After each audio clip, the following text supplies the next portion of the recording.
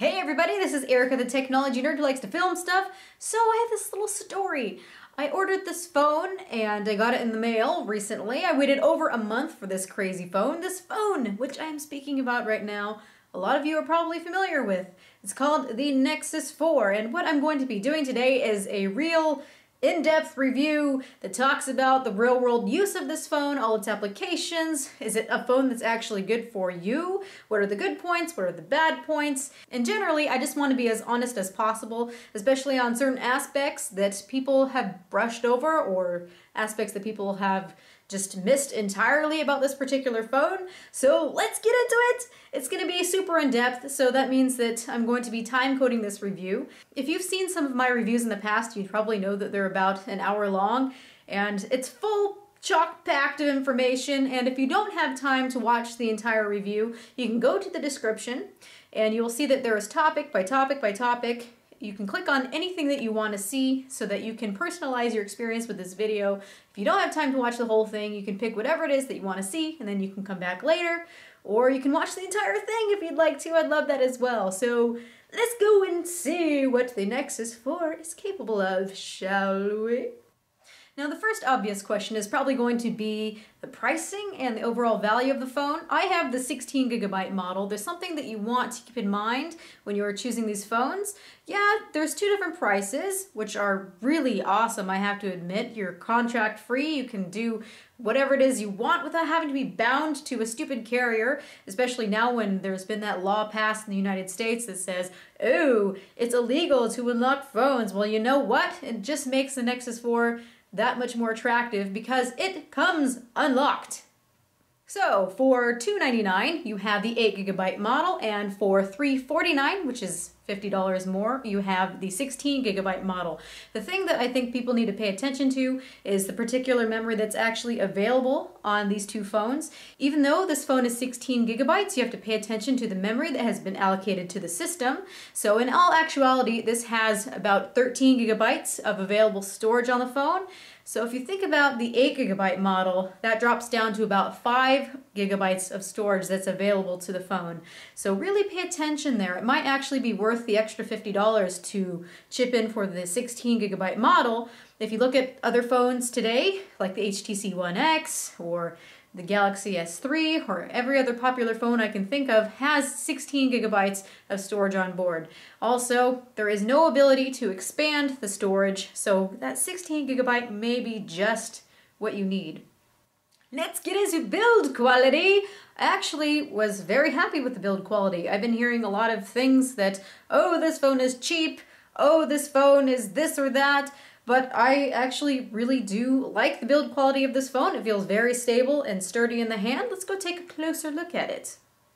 In the hand, the Nexus 4 actually feels pretty spiffy, especially because when I creak it and try to bend it this way, nothing happens. There is no type of feeling that lets me to believe that this is a low-quality phone, which is quite awesome. The sides of this phone are made up of this rubbery touch-type plastic feel, which makes it feel nice in hand in a way that makes it so I don't feel like I'm going to drop it. That's something that its predecessor, the Galaxy Nexus, had something that I didn't quite like, is that it was all plastic, and it did kind of feel kind of slippery except for this mat on the back. But instead, that nice feeling has graduated to the sides, and I really don't feel that I'm going to drop this phone while I am holding it. The rest of the sides of this phone are covered with the chrome-like plastic. It looks quite a bit like metal, although I'm pretty positive it's plastic. It's held up pretty well to damage like scratches, except for when it flew across my lap in my car and it kind of hit the center console. You can see that there's a small ding right there in the plastic, but overall, I don't see much damage to this. It does hold fingerprints and it does hold dust in here, but it seems to be holding up fairly well this far. This brings me to a warning about the glass back that we have on here. Because it's glass, it's very slick, and I said that it had slipped off my lap and hit the center console in my car. That happened because the glass is slick. Slick is glass, glass is slick. So that means if you set it on something like cotton jeans, cotton pants, whatever, polyester, I don't know what it is you wear, but it's going to slide off of any surface if there's any amount of force to make it fall, whether that be gravity or you jerking your car. So I recommend getting a case for this because you don't want to damage the glass back and you certainly don't want to break the screen.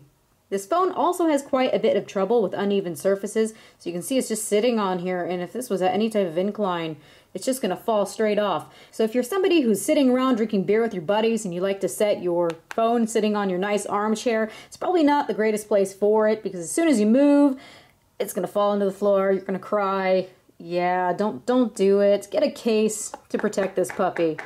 Another reason to protect this is actually not Gorilla Glass. The front is Gorilla Glass 2. The back, it's been shown in reports now that this is not Gorilla Glass. I believe it still is a tempered glass because industry standard, when you do have any type of glass, is to temper it in some way, whether that is heat or a chemical tempering, just so that it's not dangerous if it does crack, but this will crack fairly easily. A lot of people are reporting that it does crack, and I've taken actually a pin to this in a very discreet area and started scratching at it, and I noticed that, of course, it scratched much easier than it did on the front. There was no mark on the front with the same exact amount of pressure exerted, and it easily scratched the back, so definitely not Gorilla Glass. I believe it is still some type of a hardened glass, just as per industry standards, but get a case, get a case, get a case, get a case. Now for me, I absolutely love this glass back and that glittery ball effect. Since this isn't Gorilla Glass and this does scratch fairly easily, what I've noticed is that this glittery effect has actually prevented scratches from being too apparent. But if you're a person who's not a fan of cases or screen protectors, even though this is getting scratched fairly easily, it's very hard to detect the scratches with this glittery effect. As for your important phone pieces, you've got the volume rocker here on the left-hand side. On your right-hand side, you've got a power button. I like the placement of this power button, especially because I'm used to using a lot of Galaxy line phones. We have the Galaxy Note 2 here. You can see that as they're both on the side. The problem with the Galaxy line of phones is that the button is so close to where your thumb will hit naturally that it's easy to turn the phone on and off. So your power button is still easy to press and to reach, but you're not sitting and pressing it all the time. You've got your receiver right here, you've got your front-facing camera. On the bottom here you have a notification LED which goes off every several seconds. On the top here you've got a recording microphone which is used for things even like when you're speaking on speakerphone. This is the microphone that's used for that even when you are speaking on Skype. This is also the microphone used for that. The other microphone is the one that's used strictly for the phone, which is on the bottom here. This is your voice call microphone. You've got a micro USB port down here, and holding the phone together is just these two screws, which are like a Torx 6 or something. Since this phone does not have an interchangeable battery, it is all one piece. You do have a SIM tray slot that's on the side of the phone, rather than being able to pop off the back and get to it underneath the battery and pull out the SIM.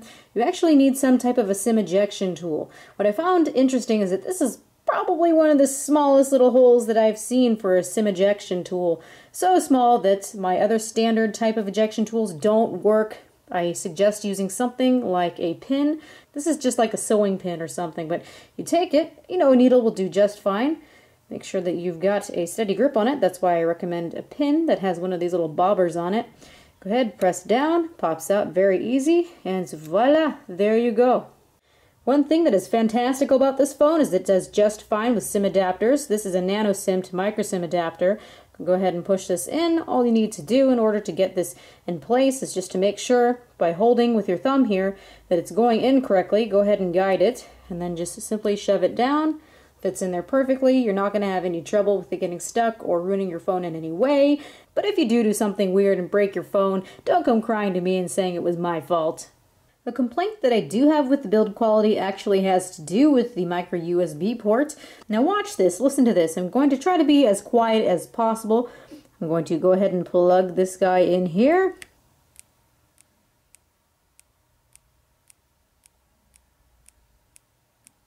That's not so good. It literally sounds to me like you have the motherboard just sitting there and the micro USB port is sitting here without anything keeping it anchored so that when you bend it, it's making that noise. I'm not exactly sure if that is the true problem with this, but that sounds just a little bit cheap. Anytime you plug it in or you move it around, you're going to hear that. Instead of it being nice and reassuring, it's a little bit, I don't know. That should not be that way. Now getting on to a size comparison, we're also going to be doing a pocket test, woo, to see how it fits in my jeans so you can figure out realistically if the Nexus 4 will be your next pocket buddy. But here we have 3 phones. We have the Galaxy Note 2, we have the Nexus 4, and an iPhone 5, the itty bitty sad iPhone 5. But you can see here that the Nexus 4 is a pretty decent sized phone. I don't feel like this is a huge phone by any means. They do manage to keep this phone relatively thin, especially because that battery is locked in there. So here we have the Nexus 4 next to the Galaxy S3, which is incredibly popular, and a lot of people have held this in hand, so it might be a good one to compare it to. So I know that my Galaxy S3 looks all kinds of confused right now, especially with the back being white plastic, and the glass being this red color, and on top of it is this screen protector, which is glass by iLume, but nonetheless, this is a Galaxy S3, I promise. See, ta-da! So Nexus 4 next to Galaxy S3. In terms of size, the only thing that I notice really is that the Galaxy S3 is a little bit longer. In terms of the width, I think they're pretty much matched. Yeah, check that out. Popular phone sandwich. So yes, about the exact same width. The height on the Galaxy S3 is just a little bit bigger, and the corners are less rounded on the Nexus 4. By thickness, the Nexus 4 is just a tiny bit thicker than the Galaxy S3, but honestly, both of them are just as easily pocketable, and that added thickness on the Nexus 4 is not something that I'm noticing all that much in hand. This should give you a good idea of overall size between the Note 2 and the Galaxy Nexus and the iPhone 5. There you are. This is where it stacks up between all these babies. Alright, pocket test with the Nexus 4. So I'm going to slide this into my girl jeans, and I've also got a guest star here today who's going to be demonstrating the male jean pocket test. So you can see that the Nexus 4 is, of course, glass on front and back. That's a little bit concerning because it can slip very easily on just about any surface. What's nice, though, is since it does have a little bit of a soft touch type rubber on the side, when you put it into your pocket, at least it's catching the jeans enough to feel secure. So that's a plus. You can see that it comes up fairly high here. When I sit, sometimes I'll take it out, but I can get away with it, although in male jeans, which we're going to demonstrate, it's really not so bad. So here we have my own Mr. Francois, and he's going to be taking the Nexus 4 and putting it into his pocket. So it is still quite visible in his pocket, but unlike mine, at least it fits in there entirely. He is complaining a little bit, though, that it feels like it's a little bit too angular for his pocket in a way that's uncomfortable, so we have the Galaxy S3 here, and you can see the difference of the embossment.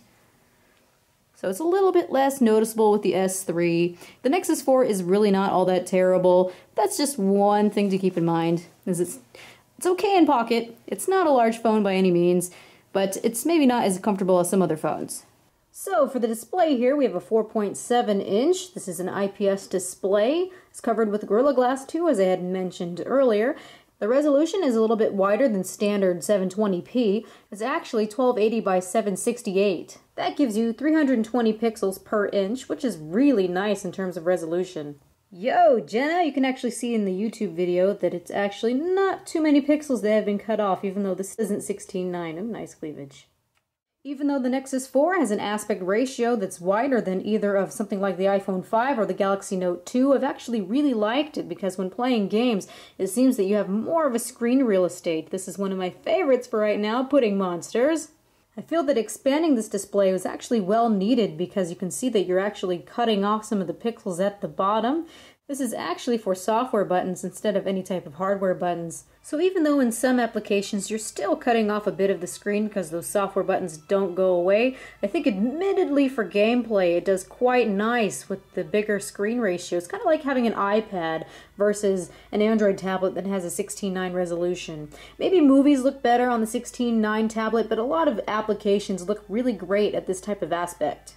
During video, though, you really have nothing to worry about because you can see that those software buttons actually hide themselves and you get the full range of the display. One thing that I particularly like about this screen and playing games on this device is the fact that you can actually hold the device while you're playing games. Just say you're playing a fast-moving car game. You don't have to worry about accidentally touching any buttons. Yes, you need to be worried about these software buttons, but it's nice that you have something to hold on to. The same goes for when you're watching movies. It just feels like I'm not going to be pushing on any kind of buttons or disturbing the experience, so that's quite nice. If I was to do the exact same thing on the Galaxy Note 2, I could accidentally touch one of the capacitive buttons, like the back button, or I could touch the menu button, and that just gets kind of irritating sometimes, so I really appreciate the fact that I can hold on to this guy here without interrupting anything. So now let's get into display colors and calibration, because this is very important to a lot of people with their phone display. This display has a lot of potential. So let's get into the good things. I've done some measurements.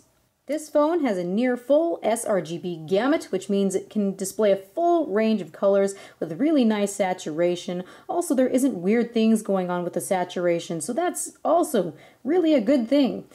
What makes this display really nice for watching movies is that it has a really nice contrast ratio, which means that blacks are actually really black. And also, if you have black bars in movies, you won't be disturbed by them because they're actually black. They kind of mix with the bezel and it becomes really unnoticeable. So that is really a good quality to have in this type of display. Now, of course, I have to play devil's advocate and I need to talk about the bad things with this display so that people can make an informed decision if this is really important to you. Number one is that the viewing angles aren't so good. I found out this is actually typical of displays that have a really nice contrast ratio, is that they tend to not have very good viewing angles. Some people may not mind that, and that's great, so just keep that in mind. You may be wondering why I've been holding up this gradient here this entire time. This is kind of important. Check this out. This is supposed to be pure white all the way down to pure black. So in a gradient, it's supposed to be very smooth and gradual all the way down. Do you see these bands here? Do you see how it looks black, then blue, then green, then I don't know what color, still don't know what color, and looks like white? Yeah, there's something really weird going on here with the gamma. I don't know why they did this. So starting with the highlights, or your whites right here, they just don't look right. I don't know how to quite describe it, but it's not so good. You get a lot of solarizing, you get a lot of burning in whites, so it's not so good. Then you go downward towards your midtones here. It's actually too blue at this point. Midtones are usually faces, skin tones, so people, if you're going on a website that you see a lot of faces, you'll notice that people kind of look like zombies. They kind of look sick. They just look too blue. Something's not quite right. So you can go and check out The Verge on this display, or CNN, or anywhere else where you're going to see a lot of faces. And you're going to see that people just look dead. It doesn't look right.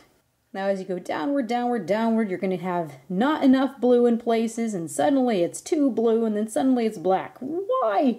Why? It could be so nice. So just say that you are watching a night scene or something that's not perfectly black. You're going to see there's black in areas and suddenly it looks blue. You're like, whoa, what is that? That's not supposed to be there. You might end up being disturbed sometimes by what you're seeing. Things just may not look quite right. Some people may get used to it over time and they won't care. But for me, it just ruins the experience of what could be a really nice display. Why did you do this? Sorry, Charlie, to have to use you as an example, but here we have a good idea of what I'm seeing with the blues and the blacks, and there being too much blue once it starts getting to your shadows. So this is supposed to be all black. It's not perfectly black, so that you're seeing all of a sudden, bam, blue. So just imagine night scenes. You're going to see this probably a lot, where things just suddenly don't look right. There are programs that do try to fix this. There's FauxClock, that's one of the applications, but honestly, if you're not able to take a colorimeter and measure what you're looking at, there's no point in that type of application because you might just make it worse. It might look good to your own general taste, and that might be enough for people. But the gamma, that's what it is. It's all wrong. The curve is just... This says Jelly Bean, the latest Jelly Bean 4.2.1. That is the thing that is the most awesome about the Nexus line of devices. You're going to be getting the newest operating system that comes out by Google, and you're going to be getting it the soonest.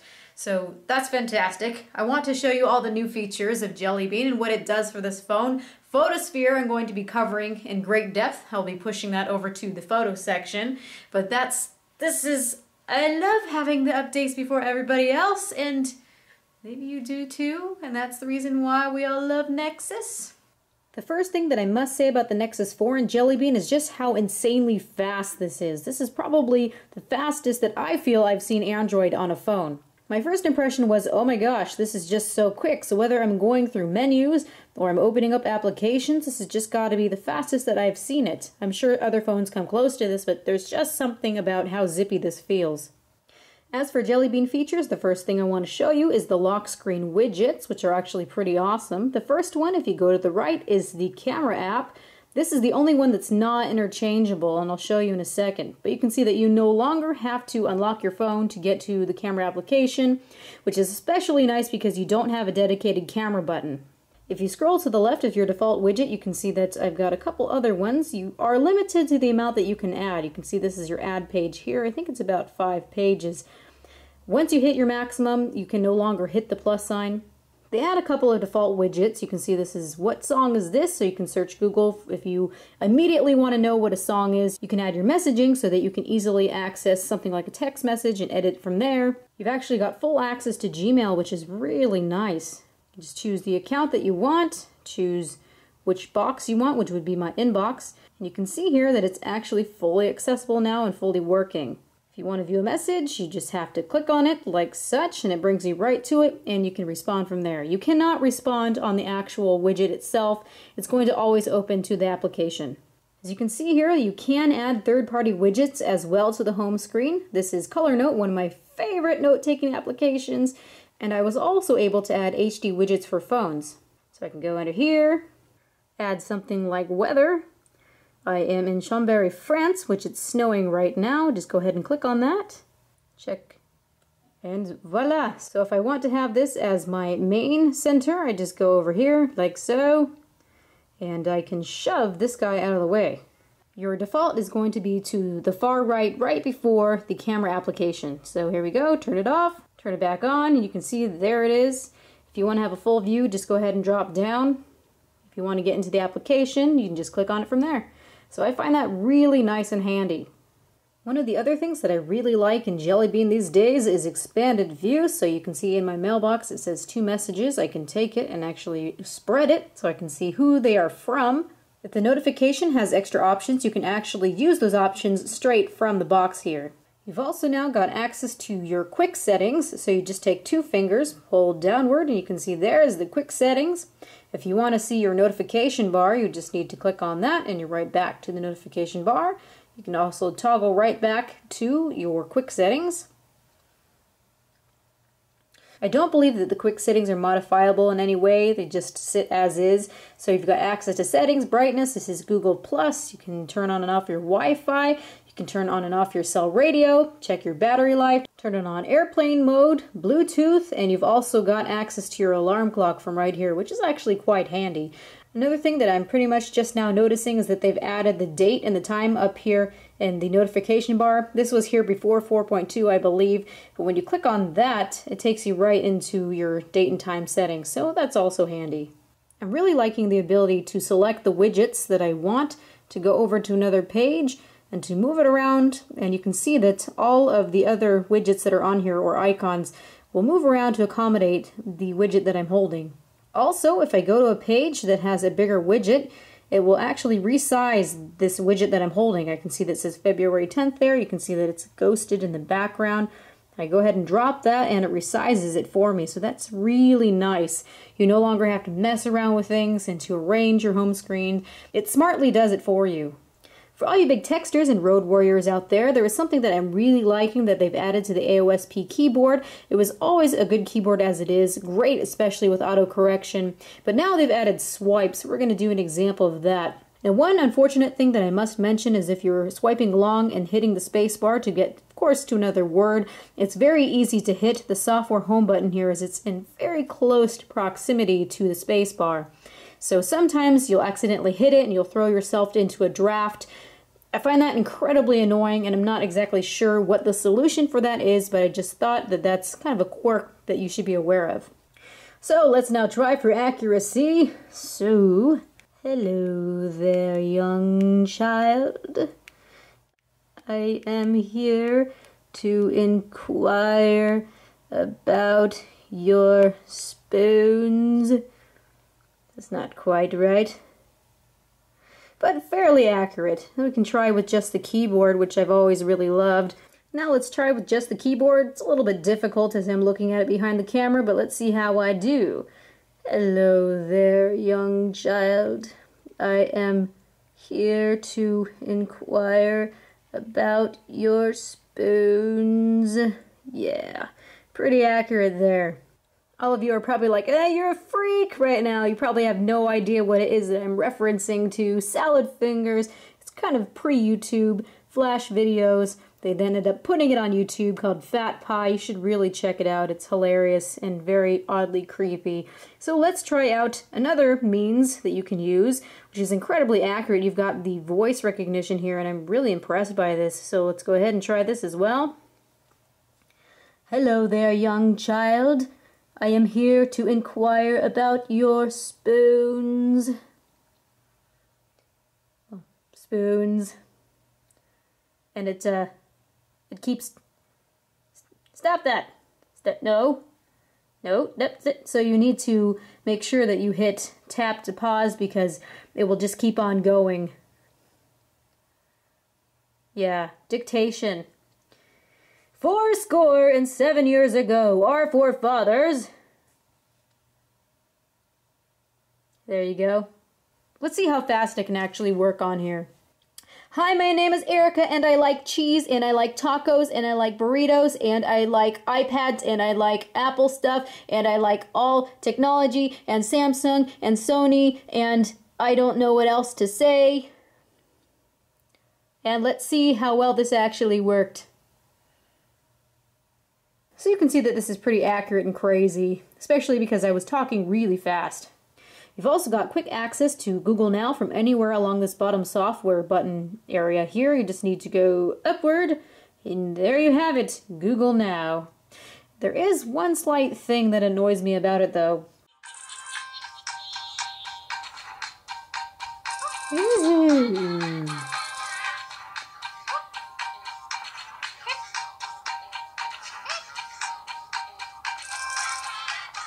Oh, yep, papa.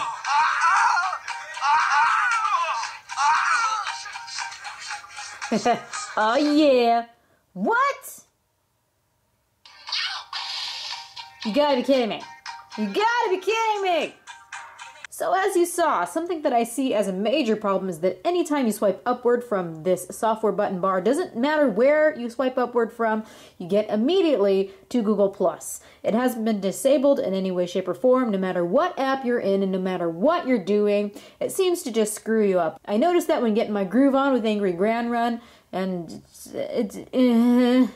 why? They should at least let you disable this. I've seen some UI hacks that actually allow you to disable the software bar altogether and instead you use gestures to navigate around the operating system. That might actually be a solid solution because I find this a bit annoying sometimes. But nevertheless, I still find Google Now absolutely fabulous because it gives me a chance to see all my information on the go without me even asking it to. It tracks what I'm doing, which is a little bit scary, and it shows all the things that are nearby for photo spots. It's even got some dynamic cards that you can use in real time. You can see that this is currency conversion. It adds this automatically. It senses that I'm in a foreign country, which is France, so it says, okay, well, this is what it is for euros to dollars. If I want to enter in, just say 500 US dollars, it automatically converts that for me. So awesome. Tells me the weather, nearby attractions, so this I've been finding kind of cool while I'm here in France. There's actually a couple of things that they've improved upon. Let's get out of Google Now. Either way, we're going to be using Google Search. So from the main home screen, we can use the search button. Call Domino's Pizza. Calling. And it does it automatically, which is just really nice. Oop, let's stop that, as it's actually late at night. Now forgive me if I'm wrong about this, but I had noticed from before the newest update that when I would say call something, it would just give me a list of phone numbers in the search. It wouldn't actually call for me. So that seems to be something that's working now. I am so happy because this was a feature that I would use all the time. And it wasn't working for me for the longest time, but it now is. So whether this is an update or something that's been working the whole time, just know that you can do this so easily with Google Search. Another thing that they've updated that I found incredibly annoying was when you wanted to make an appointment for the future. On something like S-Voice or even Siri, you could easily make an appointment for the future, but for some reason Google Now or Google Voice wasn't having any of it. It would tell you, sorry, but we can't make appointments for future dates. I was like, what are you talking about? That's just unacceptable! So they've fixed it. So let me show you. Make an appointment for 5 p.m. tomorrow to eat burritos.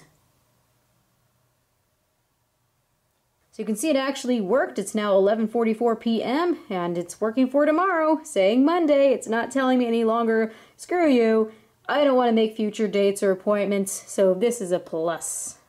So now it's processor time. This phone is a beast with the specs that it has. It has the S4 Pro processor, that's the CPU, and for the GPU you have the Adreno 320, which is a really good GPU, especially for 3D graphics during gameplay. I want to talk about some of the benchmarks that I'm finding and what other reviewers are finding.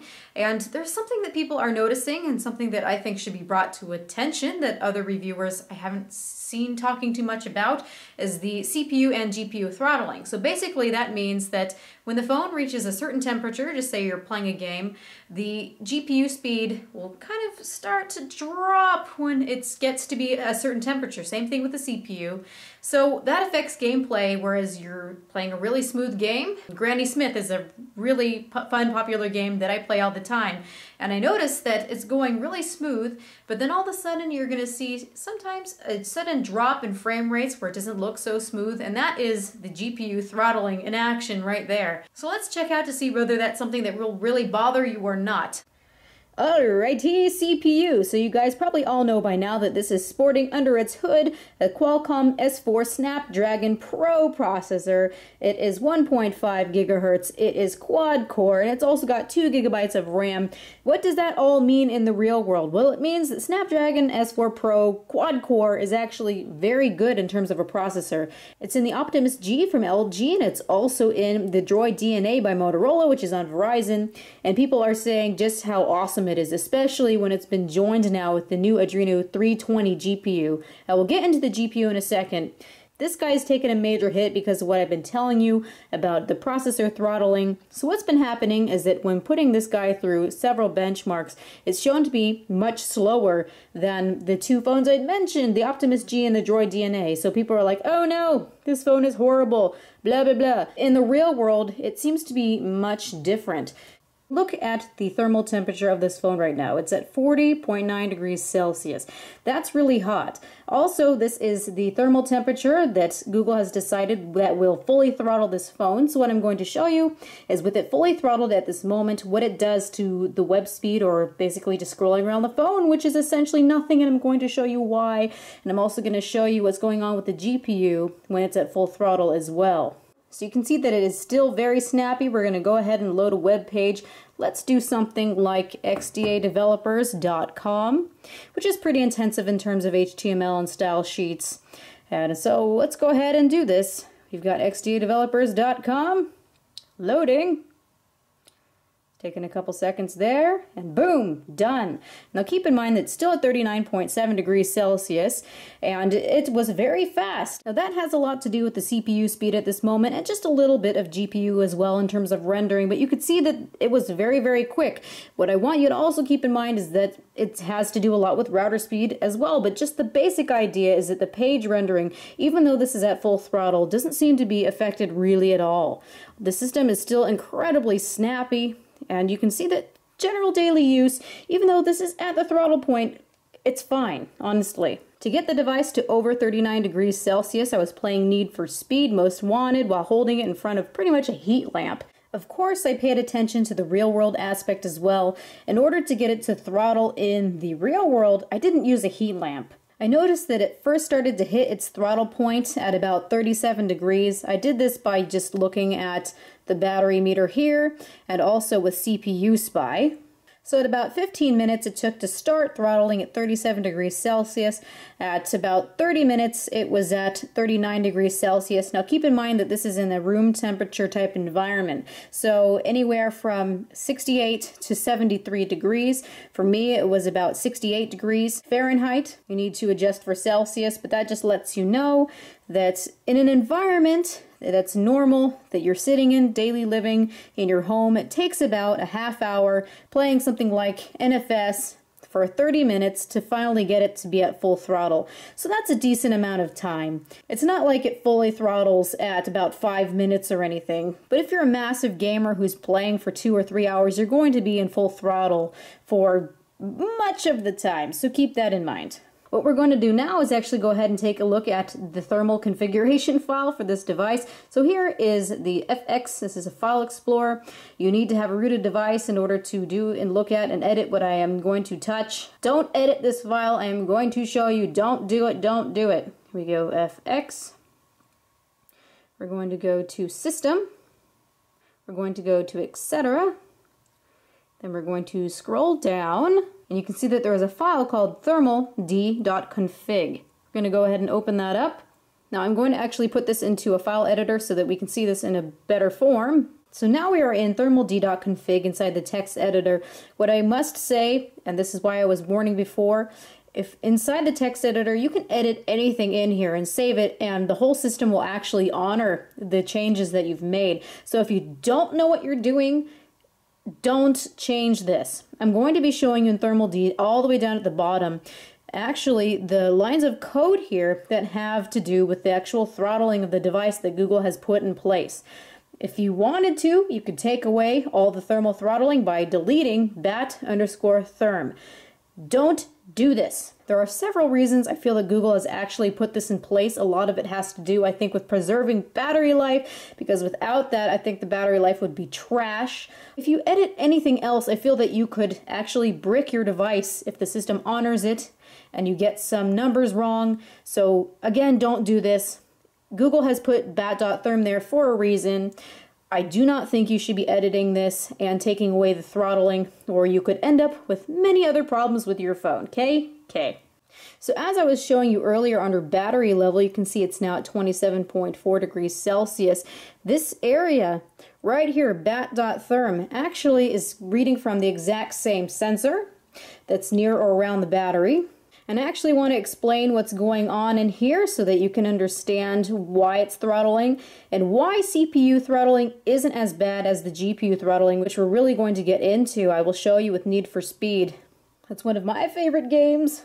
So we're going to be looking at several lines here. We're going to be starting with thresholds and thresholds clear. So this is actually talking about temperature. So this is 36 degrees Celsius, 37 degrees Celsius, 38 degrees Celsius, and 39 degrees Celsius. You're going further and further up inside this configuration file here. Don't mind that these numbers aren't as you would expect to see them. It's just how the system reads it. Below it says thresholds clear, which basically means if you hit 36 degrees Celsius, this whole line is going to apply until you go below 35 degrees Celsius. So this is the initialization of the threshold, and this is what ends up exiting out of this threshold. Then you see here, it says actions. We've got CPU, GPU, LCD, and battery. We're going to be talking about these a little bit later on, but you can see that they actually correspond downwards. So CPU, you've got 1.5 gigahertz. Again, don't mind what the form is. GPU, you've got a max of 400 megahertz. LCD, this is actually going to be the backlight power. And battery, we're going to discuss later as well. So let's take a look at what's going on with the throttling here. Look at CPU. You can see that it says 1.5 gigahertz. Now you start getting some throttling at 37 degrees Celsius. Look, you can actually see a change here. It goes from 1.5 gigahertz down to 1.2 gigahertz. It stays 1.2 gigahertz at 38 degrees Celsius. And then when you hit 39 degrees Celsius, this line of code here automatically tells the phone to start doing full throttle. It drops the CPU frequency down to 1.1 gigahertz. You can see it stays 1.1 gigahertz all the way down through here. So when I said that the CPU throttling is not that bad, 1.1 gigahertz is not a bad speed at all. It's not a bad frequency. You can see that this is the lowest frequency that you're going to be getting. So in general use of the system, even if it's fully throttled, it's not much of a problem. Not really at all. Niantic did some results, and I think it actually ends up looking at full throttle, something like the last generation processor, the S4, that was the dual core, not the S4 Pro. You see that like in the HTC One X or the American Galaxy S3. Keep in mind that this is the Qualcomm HTC One X and not the Tegra version. So again, CPU, it's really not a worry at all in general use, and that's how I know. But what you end up actually having trouble with is the GPU. This is something that I advise if you're somebody who plays hours and hours of gameplay, you might want to check out a different phone. But for someone like me who doesn't play for hours and hours, it should be fine. I was saying before that it took about a half hour to get to full throttle. I'm not going to be honestly playing games for more than a half hour, so that gives you an idea. And here is what's happening with the GPU. What you have here is it says 400 megahertz. That is a very nice GPU score. You can see that at 37 degrees Celsius, you start going down to 325 megahertz. It stays 325 megahertz at 38 degrees Celsius. Once you hit 39 degrees Celsius, you're getting 200 megahertz. Ouch. That means that you're staying at, once you hit 39 degrees, you are staying at half the frequency speed. So what does that mean? That means you're probably going to be getting half the frame rate. I don't want to freak anybody out. We're going to be doing a real test with Need for Speed when this is fully throttled, so you can see what half frame rate looks like. For me, I'm not very sensitive to frame rates. It's still entirely playable. Probably people won't really notice, so that's why it's good to show you this and good to also show you the real world examples. So if you're somebody who's playing for like 15 minutes, you're probably going to be getting a little bit of throttling here. It's about 23% in frame rate drop, which is really not that bad.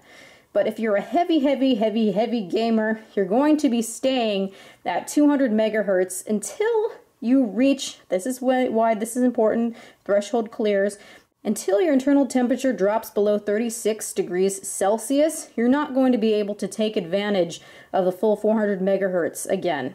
That's why thresholds clear is important, because it's telling you at what temperature you need the phone to be at in order to take advantage of the full speed.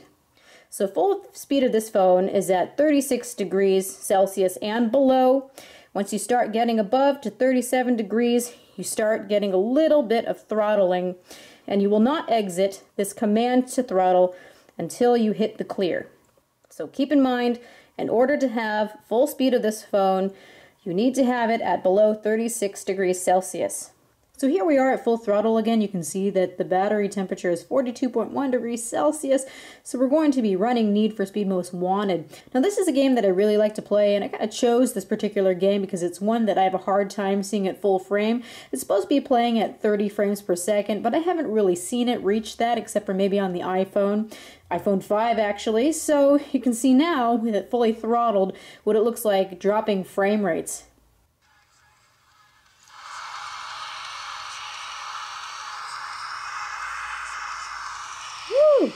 Now don't bash my driving skills. But you can see here that it looks fairly smooth. I know that I'm dropping several frames here. So with the GPU throttling, you're probably dropping anywhere from about half frames per second. It can be less than that. At some points I can see that I'm almost hitting 30 frames per second. It's doing a pretty good job overall. But in some places it kind of just looks choppy. Whoa, takedown. So I think that the biggest problem is just the stuttering that you can see with the frame rates. But again, if you're someone who's not all that sensitive to frame rates dropping, you're probably going to be feeling just fine with this. It is still entirely playable, but it's just not as pretty as it could be. Oh, there you can see that there was some nice frame drops there. Get out of my way! So now let's get into antennas, let's get into call quality, let's get into all those things that keep you connected. Alrighty, so Wi-Fi, Bluetooth, GPS. Starting with the Wi-Fi, I found it to be quite strong. I haven't had any issues with using it or connecting. Nothing like that. You've got the GPS, and that's been fairly awesome as well. Haven't had any problems there. And Bluetooth was something to be actually desired. With the 4.2.2 update, I've noticed that there's been a lot of improvements with the Bluetooth. What was happening with 4.2.1 was that there was discrepancies going on. If you had the Wi-Fi on and the Bluetooth, you wouldn't be able to use both at the same time. The Bluetooth would start breaking up and sounding weird. I'd have times where I couldn't get the Bluetooth to connect to something like a Bluetooth speaker at all. That was frustrating. But with 4.2.2, that seems to be much better, and I haven't had any trouble transferring files back and forth with OBEX, so it seems to be solved for the most part. If there's anyone else having issues, just comment down below. I'd be curious to hear what you have to say. Now, as for call quality, upon initial release of this phone, I heard people complaining that there was a lot of trouble with the call quality. They'd be listening to a voice through the receiver end right here, and they would hear crackling, or they would hear buzzing, or other weird frequencies that shouldn't be there. With mine, I haven't had any issues with it. Once in a while, if you're in a pin drop quiet room, you'll hear just a little bit of white noise, or a tad bit of a buzz, or some type of sound distortion. But honestly, it's not bad at all. Voices sound pretty clear. It's what you can expect from like a landline. It's not absolutely pristine like you can hear from Wi-Fi over Skype, but it's okay. It's actually the speakerphone that leaves something to be desired. Actually, really, it's the speaker in general. For me, it's just too quiet. When I'm trying to use it as a speakerphone, if I'm in the car or anywhere where there's any other noise, it gets hard to hear it. It's also kind of muffled sounding, not very nice at all. It becomes increasingly difficult to use it for GPS because there's a lot of noise when you're in a car and it's very hard to hear it that way as well. So not the greatest speaker on here. It'll do. Another thing that kind of bothers me is the placement and also the shape of it. So when you hold it in your hand, it seems that if you're listening to music, it can become kind of easy sometimes to cover it up. So then you're just muting it almost entirely. Now, as for speed tests, I've actually been fairly impressed with this. It's got a dual carrier modem in it, which is just as fast as what we have on the Galaxy Note 2, which also has the exact same modem, and it's the same exact modem also in the iPhone 5. So you're going to get really good data speeds, even though this isn't a 4G phone. That's also something that I want to mention these days, is that this did have an unsupported 4G LTE ban that was never passed by the FCC. In the 4.2.2 update, they took it away. It did work in Canada on the AWS band as well as in the United States on AT&T in some strange areas that had the 1700 band. But it is no more unless you want to hack it and get to it. But it wasn't actually legal in the first place as per FCC, so it's gone. But you can go ahead and check out the speed test on dual carrier HSPA+. That just means that instead of taking down from one cell tower, it's taking bandwidth down from 2 cell towers at one time and combining it together to make it very fast. So in the United States, if you use this on T-Mobile, you'll get very fast speeds that looks a lot like 4G. AT&T sadly never enabled their dual carrier ability, which is quite frustrating, so don't expect to get any faster than just normal HSPA+ speeds on AT&T. In Europe, a lot of the carriers have dual carrier. For example, I have a European SIM card. This is a French SIM card. We're going to go ahead and do a speed test. We're going to say begin test.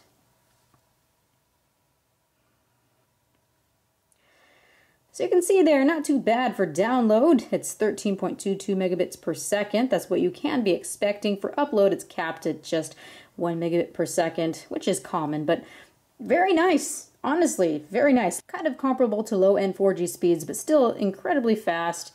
And a lot faster what you're going to be seeing with HSPA+. And with the Note 2 getting about the same scores, you can see that this is quite a reliable data device. Whee! Camera time! Let's get into cameras. That is probably my favorite feature of a smartphone, and one of those features that is very important to me. And the specs are also very important to me, and performance is incredibly important to me. So let's go and test out the camera. I'm going to show you some photospheres. I'm going to show you some video quality. I'm going to show you tons of pictures. It's going to be pretty awesome, and you can decide for yourself what you exactly think of this. So we're out in France, in the mountains. This is called La Fécla. La Fécla? La Fécla, yeah. La Fécla. I am not very good with French at all. So what we're actually going to do right now is to take the Nexus 4 and try out Photosphere. FauxClock came out with a good way to actually do it, so it's very quick and also very accurate, so you don't get a lot of weird type of artifacts in the image. So what I'm going to show you right now is a nice dizzying effect. If you get motion sickness, this might not be the best way for you to make a photosphere, but this is probably the best way.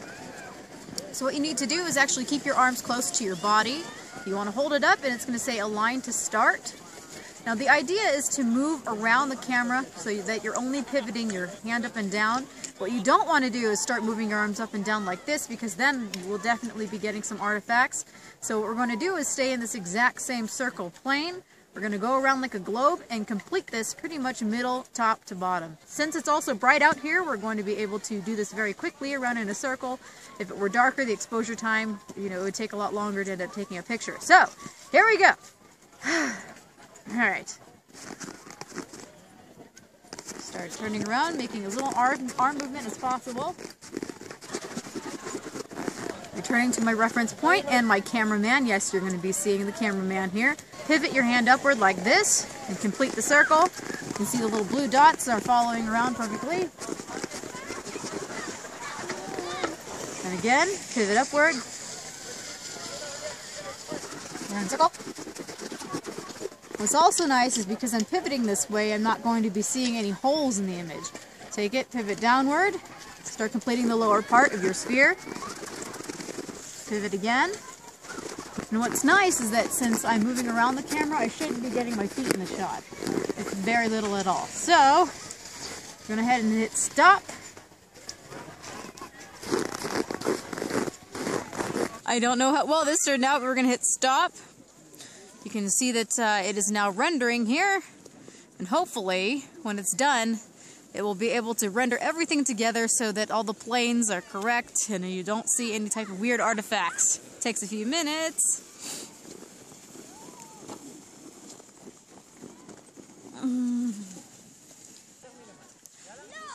Okay, so, oh, look at this. Oh, that looks perfect. Perfecto. So we're just going to start viewing it. You can see that the lines are actually pretty lined up here. Here's our cameraman. He looks pretty good. I'm going to start scrolling around.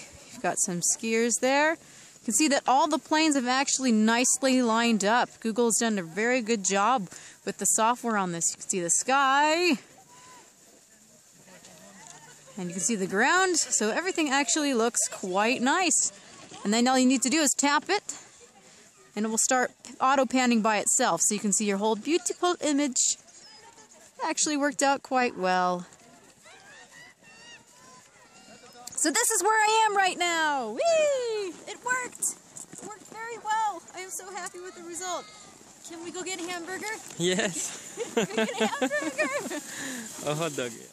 Now before I forget, I want to show you a feature that's called Tiny Planet. A lot of people were asking me how I had done this. After you've made your photosphere, go ahead and click on your photosphere. You can see that you got 3 choices here. You can edit the image. You can also pick this one that looks kind of like a world with trees and towers. Let's go ahead and click on that guy. And this is how you make your tiny planet. The first thing you can do is choose the rotation or the orientation of the image. I'm going to go ahead and rotate it in the way that I enjoy most, where Mr. François here is facing straight upward on his little mound of ice. Kind of looks like an ice cream cone, people pointed out to me yesterday. You can also decide the size that you want, so we're going to go ahead and drag this. You can see you can make it bigger, really big, and see all the details that you'd like. Or if you'd like to zoom out, you can see the full picture of what you were looking at. So I like this. This looks pretty cool. So you go ahead and you say, apply Tiny Planet, saving to camera. Now if you'd like to, you can edit it afterwards. It looks so awesome. Looks like total atmosphere and sky with trees. Go ahead and pick it. You can see you can add all kinds of cool effects. We've got punch, we've got vintage, we've got black and white, we've got bleach. We've got everything that you can possibly think of. You can put it in some type of framing, like so. You can also crop it and rotate it. You can go ahead and add a variety of other settings. Let's go ahead and pick curves. You can mess around with your gamma. Ooh. Wee. Let's make a crazy burn effect. Now it's on fire! So apply curves. Change the framing again. Aha! Check that out. I like it. Go ahead and save it now. Save! And there you have it. On top of ice cream, the world is on fire. Whee! Okay, cool. Getting into the camera interface, there are a lot of interesting settings, like I showed you with the photosphere just a moment ago. That's probably the coolest thing with this phone right now. The thing is, it's not going to stay exclusive to this phone, so you can expect to see photosphere on other Jelly Bean phones in the future. But right now, this is the only phone that has it, and I think that is so cool. You can access photosphere or other modes by clicking on the camera button down here. There's photosphere, there's panorama, you've got video camera, and you can also take pictures, of course. I find Google's design implementation kind of interesting. You no longer have to go through menus. You can just go ahead and click down and make all the adjustments right here and there. I find that really fun. It's kind of gimmicky, neat to play with. One of my concerns is that you can touch it anywhere. So you can see that the UI for the camera menu is now off the screen. It really should not be something that's an option, so I find that a little bit curious. So from the touch UI, you have access to HDR, which is a really good feature to have. You've got your flash, you've got the ability to turn the camera and look at yourself with a front-facing camera. You've got exposure.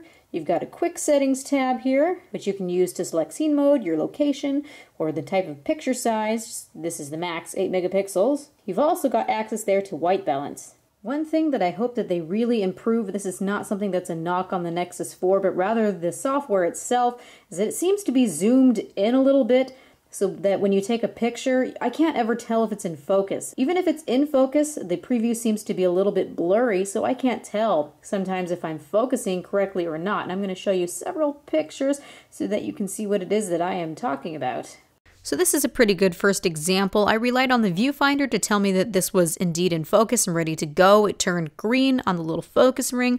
I pushed the camera button, and as you can see, it's certainly not in focus. So really relying on the camera focus sometimes is it's just not practical. You have to look at every single picture sometimes. After several shots, I was finally able to get a good result. You can see that even though this is a macro shot, it did pretty well when it was able to focus. But again, I had to go into the gallery and make sure that it came out how I wanted it to. When you're outside in a condition where it becomes hard to see the screen, this becomes especially unfortunate because this entire picture would have been really nice if it was just in focus. Nothing is in focus. Look at the hotels there. The whole picture just looks grainy and absolutely terrible. One thing that I find entirely laughable about when taking pictures is how to get to the gallery to actually view the picture that you took. So we're gonna try to get this to focus, which is another gripe of mine because it seems it only keeps focus for a couple of seconds until you can see that, look at that, it just keeps bouncing focus. Just lock focus, man. Stay there. Stop moving. So let's take a picture. So I've taken the picture. As you can see, it's gone to the side. Now, they don't tell you how to navigate this UI. Watch this. In order to get to the gallery, there is no menu button to push. You're like, what am I doing? So in order to get to it, you need to actually take your thumb, place it down, and flick. Oh, actually, that was exactly what I was going to try to show you. Did you see that when I put my thumb down there, that I accidentally initiated the UI to change a setting? Check that out. If you don't flick it fast enough, you won't be able to get to your gallery, which you have no idea where it exists in the first place. So if you hold your finger down just for a millisecond too long, you end up activating the camera settings. So I imagine people who have motor problems, or people, if just say it's really cold outside and you can't move your finger fast enough, instead of flicking to look at the picture you took, you might end up turning on some type of setting like HDR. You won't know it's on HDR if you don't pay attention. So the next time you go to take a picture, it just sits there. You're like, what is it doing? Oh, crap. That was HDR, wasn't it? And then your picture looks like poo. So interesting UI there, Google. You should probably fix this. With the touch settings during video, you can turn the camera on yourself to use the front-facing camera. You can turn on and off a flash, which is nice because it actually has a video light flash. See that now the video light flash is on and very, very bright. So that will work excellently if you need to use it during the nighttime to film something. You've got access here to your white balance, and you've also got a quick settings tab. You've got a cool time-lapse feature. Choose your video quality, and you can also choose your location. Let's go probe and play with it more with all the pictures and videos that I've taken so I can point things out to you so you can decide if this is the phone you want just because of the camera. I know some people are like that, so let's go and play with it. Starting off with low lighting, the Nexus 4 does pretty okay. I don't see a huge amount of noise in this image. Even though it's not sharp, it does hold a lot of detail, so it does pretty well. Moving forward, we have several images with and without flash. I think it does quite a bit better with flash, obviously, because you're getting more light and therefore more detail. There are some instances where the white balance is influenced by the flash. You can see that with the horrible red that you're seeing here in this image. Next is actually without flash. It has quite a bit of detail, surprisingly, even though we're in low lighting, and it still looks relatively sharp. I find myself surprised by the results of this camera sometimes. Sometimes it looks completely awful and you're like, oh my goodness, and sometimes it looks quite alright, like with the HDR setting here. That looks quite nice. You have 3 different exposures mixed here to give a nice range of different tones from dark to light, so pretty okay. Just depending, sometimes good, sometimes not.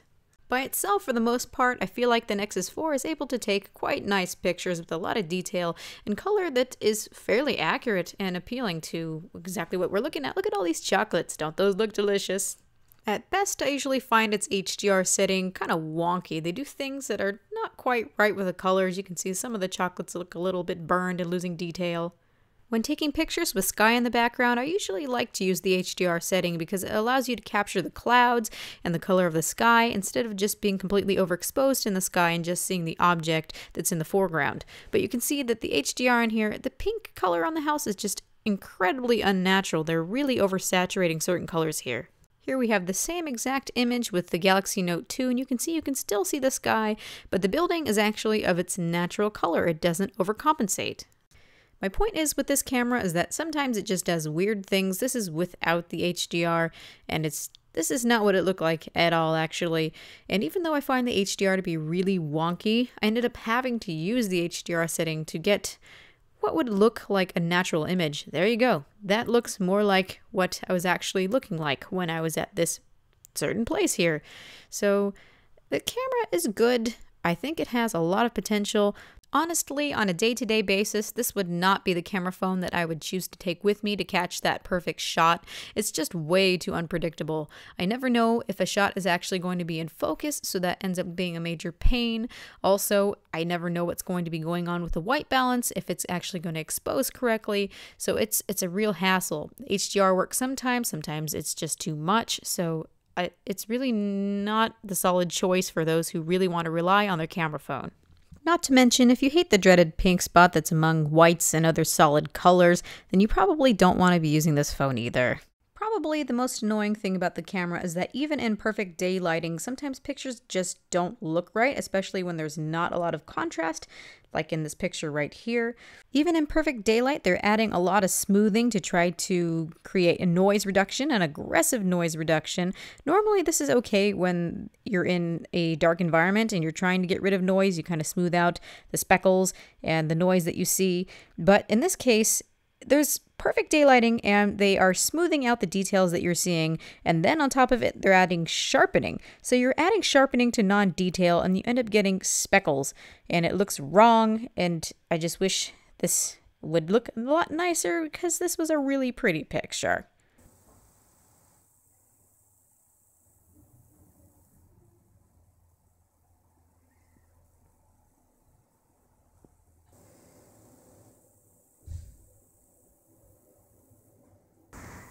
This is low lighting using the Nexus 4 camera, staring at a bunch of graffiti on a wall. Yeah. Can it focus? Oh, it stopped it by touching it. Oh no, it took a picture. Oh. This is serious intelligence for humans, right there. This here is the epitome of human intelligence. Look at that nice dent in the railing. Car went right into it. Hey, what are you doing? Can you hear the water? It's so pretty. Check this out. People get married in this place right here. Oh. Pretty.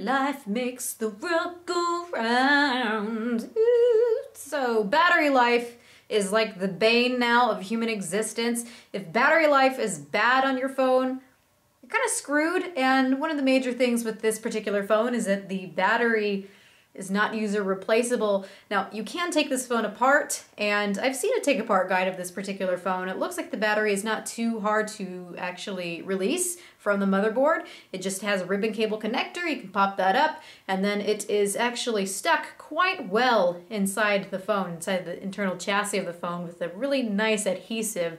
So if you are not faint of heart, you can go ahead and try to replace that battery yourself. But if you're not, you need to really pay attention to battery life on this guy because it's really not so good. So with battery life, I really am not that impressed. The battery in this phone is 2,100 milliamp hours. What I'm showing here is actually 3 hours and 5 minutes and 7 seconds of screen time. Is at 15% right now. Going over here, you can see that the phone was active for 6 hours, 48 minutes, and 38 seconds.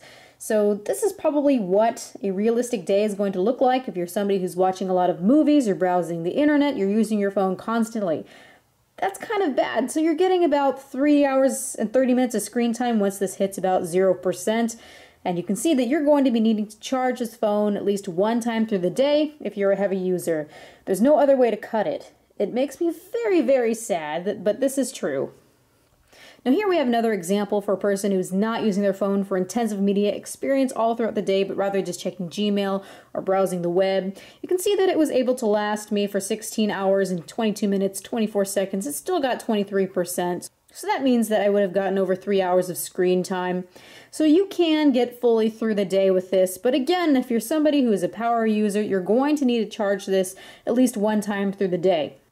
So the fact that we keep making more and more powerful phones without the ability to really last through the day is both horrifying me and disturbing me in a way that I am about to give up on cell phones. Well, not really, but I think that there is actually one solution right now, and that would be to include a battery about this size. Now, I'm not trying to be a Samsung fanboy in any way, shape, or form, but what you can see here is this is the Galaxy Note 2 battery. It's 3,100 milliamp hours versus the 2,100 milliamp hour battery in this power horse right here. That's over 32% more battery life. So until we start making phones that are more efficient in terms of using power, I think that they should start including bigger batteries. It's kind of like, duh, but we're so hung up on keeping phones so thin that we're not doing this. So Google is probably doing one of two things. They're throttling the phone in order to keep the phone from not dying in 2 hours.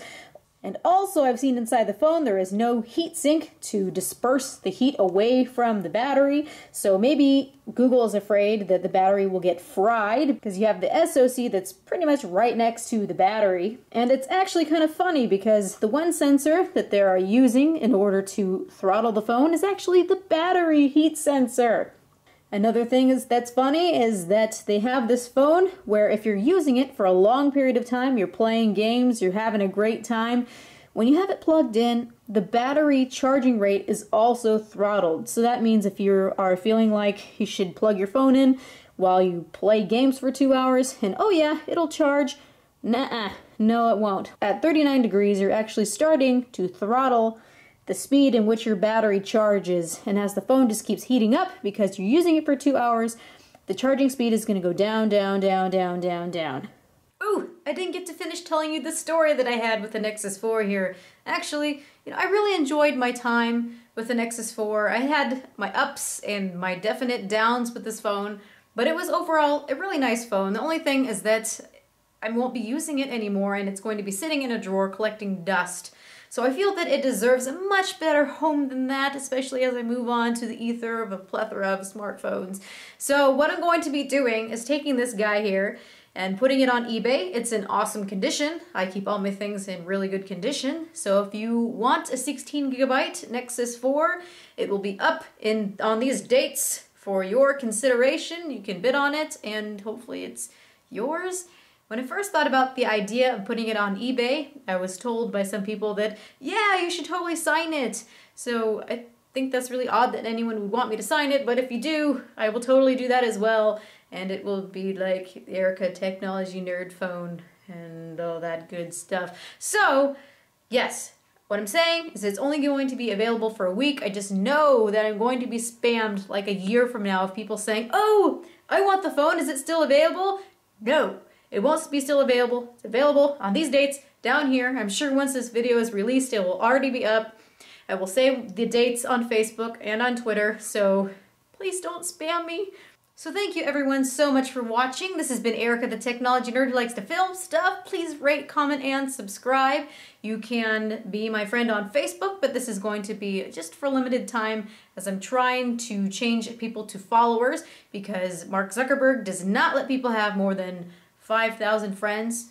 I don't know, maybe he's just against people having fun and mingling and talking on what he calls a social site.